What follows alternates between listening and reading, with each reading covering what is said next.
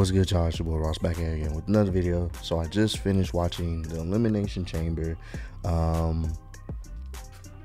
It was okay for me. I'm gonna be honest with you.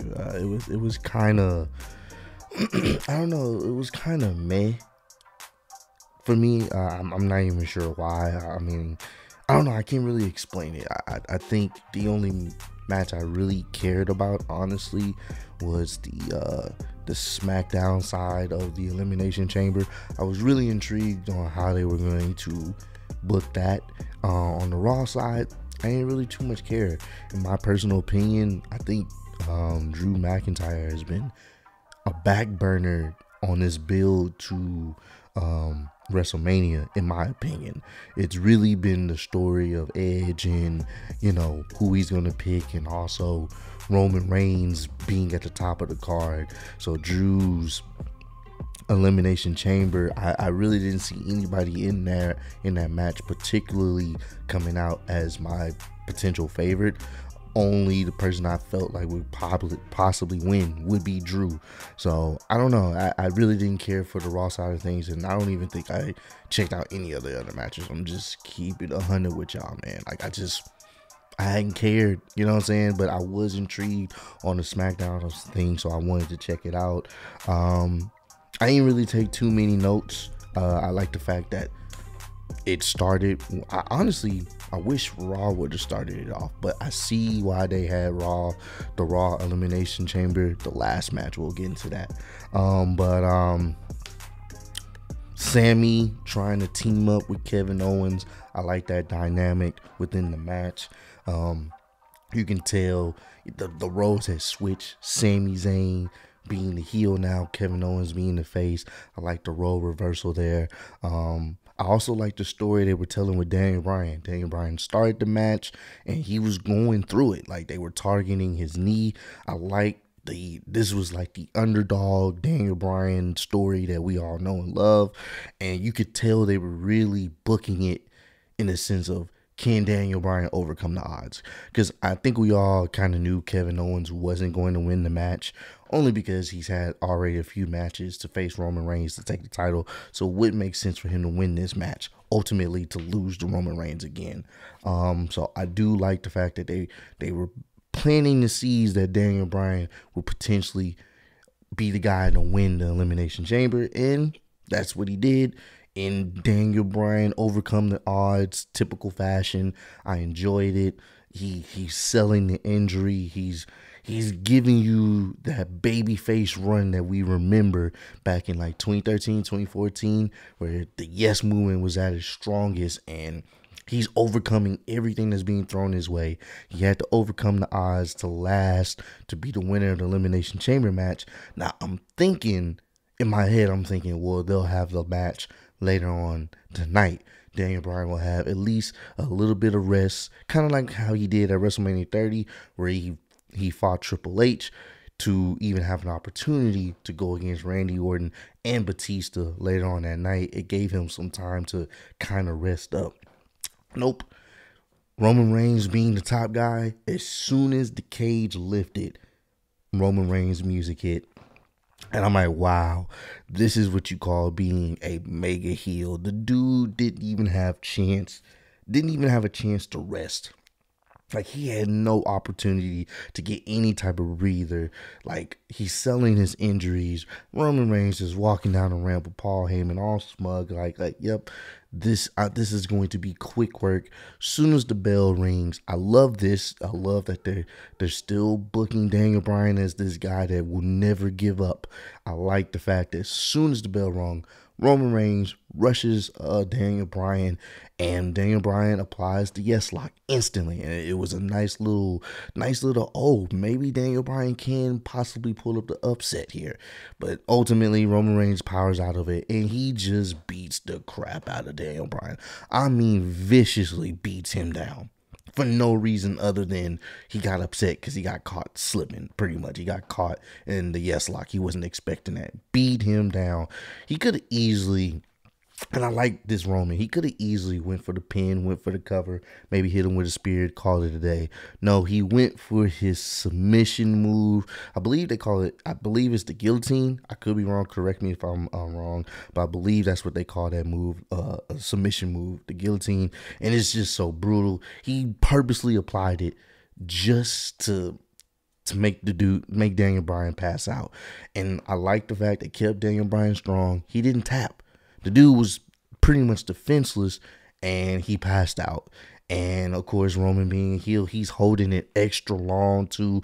Like, he's not letting it up. Like, it was brutal. Like, it looked very brutal. It fits Roman Reigns' character as it is now. I loved it.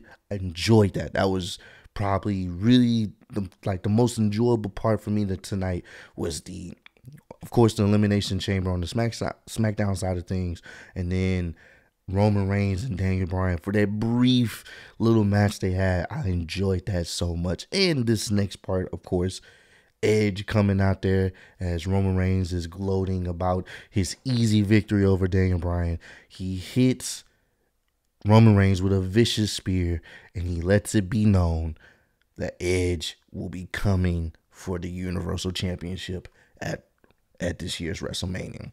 And it kind of goes into what happened on SmackDown. I know I didn't make a video about it, but I did watch the clip where basically Edge was, basically saying, yo, saying, I'm messing with you. Like, I didn't even have to do too much. Like, I know I got you mentally. Like, I know you think that these are the problems that you want, but you don't. Because at the end of the day, you need me to make your match a main event match. That's what it all comes down to. And I like that. I like how Edge is like, yo, you need me more than I need you. Because I can easily go for another championship, and that will be the main event. But I'm the ticket to your potential next main event show at WrestleMania. You need me more than you think. And you really don't want these problems, because I will start to expose you. I will start to show the little dents in your armor. This is not what you want. Ultimately, I like that little exchange they had on SmackDown. And then at the end of the night, Roman Reigns hits a vicious spear on Edge. So this was kind of all right, this is what you want to do. Fine. Edge hits a vicious spear on Roman Reigns, points at the sign. Of course, fireworks go off because it got to be cinematic, and has to be all theme, have a theme to it. Like, I'm facing you at WrestleMania, and that's what it's going to be. This is what you wanted. You wanted my attention. Great. You have my attention now. I'm going to face you at WrestleMania, take your championship. So I did like this whole exchange. I thought this was pretty cool. Best part of the Elimination Chamber pay-per-view. Honestly, I'm still thinking Roman should win. Now, I know people would probably be upset if Edge wins, because it's like, why does someone that hasn't, that's like not really a full-timer, why does he get an opportunity to, get the Universal Championship? It should be somebody like Roman. And I wouldn't trip if Edge was to win, but I do think the right booking decision would be for Roman Reigns to win. Only because he's, one, a full-time guy, and two, he's the best thing about SmackDown. His new character doesn't really work as well unless he has the championship. He can still be a heel, but it does not work as well unless he has that championship on him.